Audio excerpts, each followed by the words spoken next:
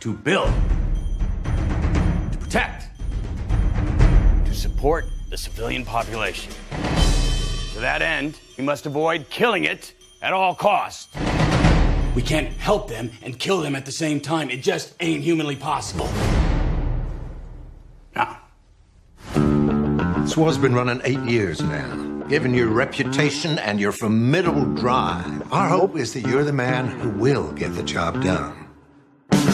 Most of us here will know General McMahon as the man who kicked Al-Qaeda in the sack. You're welcome. Get your troops in order. Move the needle a little bit. Show everyone a nice-looking set of graphs. Just finish this thing. It's a lost cause. We can stay in Afghanistan forever. that's why I'm gonna win it.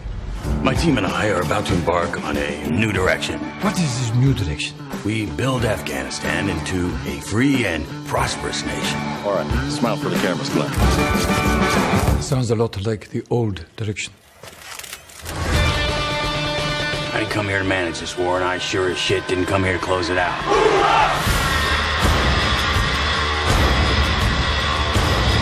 It's my job to ensure that your personal ambitions are kept in check. Everybody now!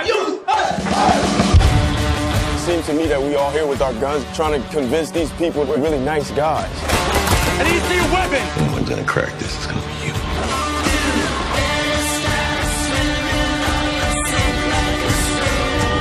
You're not here to win. You're here to clean up the mess. For the times they are a-changing.